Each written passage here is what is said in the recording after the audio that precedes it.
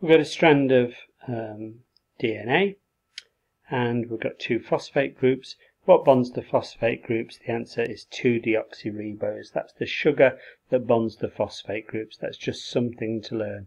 Biologists probably already know that. Now, how do you remember which bases bond where?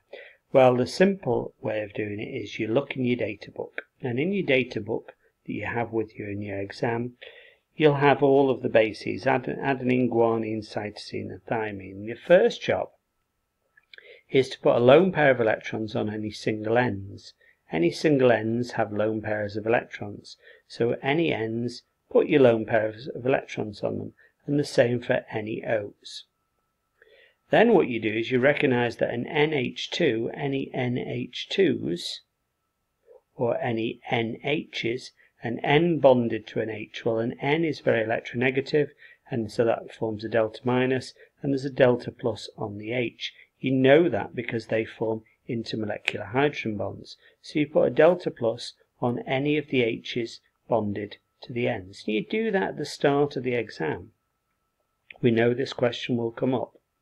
And then what you do is you need to join the streams together, or join the bonds together. And just like I say join the streams together, that movie Ghostbusters, they say the streams will never cross, and that's going to help you, because what you do is the lone pairs of electrons on that O join to that delta plus on that NH2, so they bond to the NH2 delta plus. The electrons bond to the delta plus, and then you go round one more. The delta plus goes round the outside of that bond and bonds to the lone pairs of electrons on that N, and the O lone pairs of electrons goes round the outside and bonds to the delta plus on that H, and then the NH2, the delta plus, bonds to the lone pairs of electrons on the O, and then you end up with a fifth bond. There are 5 streams, 5 intermolecular bonds. That NH, the delta plus, bonds all the way around the outside to that lone pairs of electrons there. Let me see how that looks. So that looks like that. Lone pair of electrons bonded to the delta plus of the NH2. Lone pairs of electrons of the N bonds to the delta plus of the NH. Lone pairs of electrons on the O bonds round the outside to the delta plus of the NH2. Lone pairs of electrons on the O round the outside bonds to the delta plus of the NH2. Lone pairs of electrons on the N round the outside bonds to the delta plus of the NH. And you can see, just like in the Ghostbusters movie, the 5 streams never cross. And you can also see now that 3 intermolecular bonds form between the guanine and the cytosine, 3 hydrogen bonds, and between the thymine and the adenine, only 2 bond. So let's have a look at what the question is. Now we've got that diagram on our data sheet in our exam, this should be easy. Suggest which of the base A and B forms a pair with guanine. Well, guanine forms with cytosine. In other words, one of these is cytosine, or looks very similar to cytosine. So let's have a look which one looks similar to cytosine. We've got an NH2. That one's got an NH2. We've got an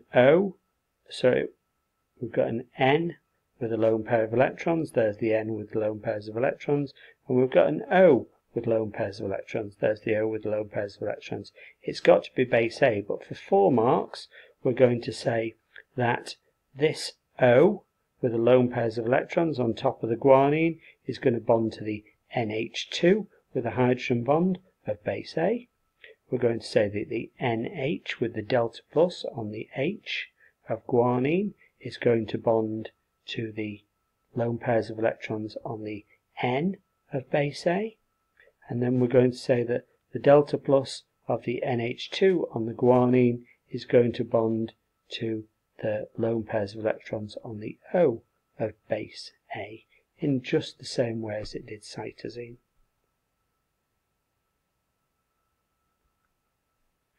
Cisplatin works because one of the atoms on guanine can form a coordinate bond.